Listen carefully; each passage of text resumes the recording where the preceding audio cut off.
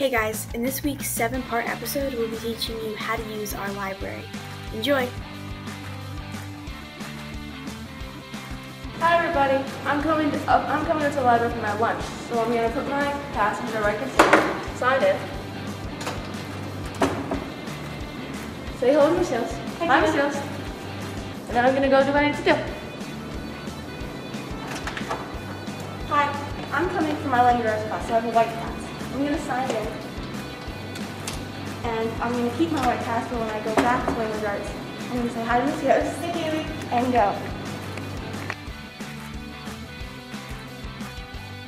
Miss Hills has divided all of the fiction books into different categories. So if you like science fiction, realistic fiction, fantasy, historical, history, and graphic novels, and you can all find them in here. Plus, Miss Hills just started to label all of the different figure genres with these signs that can help find your authors a lot easier.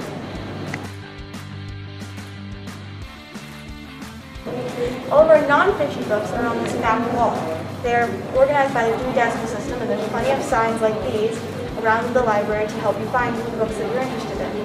There's also new signs like these that will help you find things like music, sports, and even literature.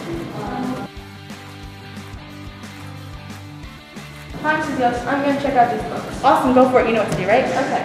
So the first thing that I'm going to do is put in my student ID number.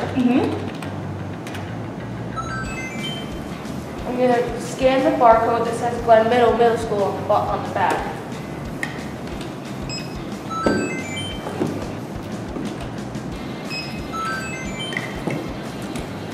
And then I'm just going to click reset so the next person can check out books to them. Great job, Tina. I'll see you later. Enjoy. Bye.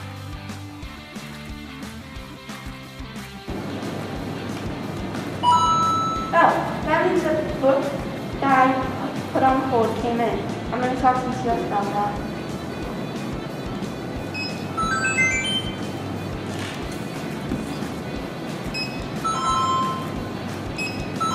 That's it. It didn't work.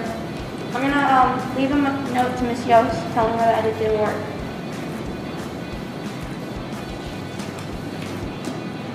Gonna leave that here.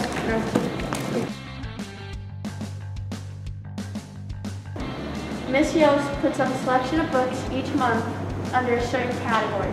This is faculty and staff's favorite books. Hey guys, thanks for watching our episode on how to use our library. I really hope you enjoyed it.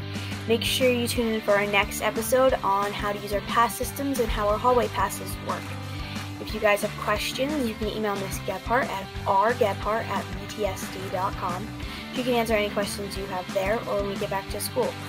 I hope you guys enjoyed it, and see you next time.